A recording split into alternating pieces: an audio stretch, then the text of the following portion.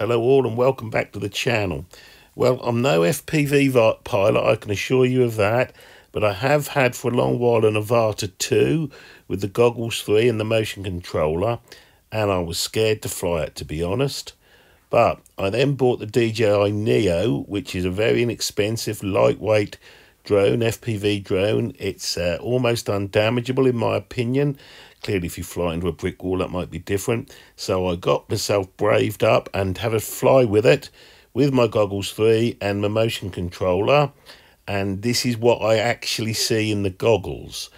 It's a lot faster in the goggles than it appears in real life. You can see I hit a few things in the course of my first flight. Nothing was damaged, and the little Neo looked recovered there. And for me, these are quite small spaces to fly around, but my goodness, that motion controller is so intuitive. And I really didn't know what I was doing when I first started off flying this. I fly a lot of DJI drones, but mainly the camera drones. Look, that was brave. I'd be going through there, but the willow was very forgiving. That's her indoors vegetable patch.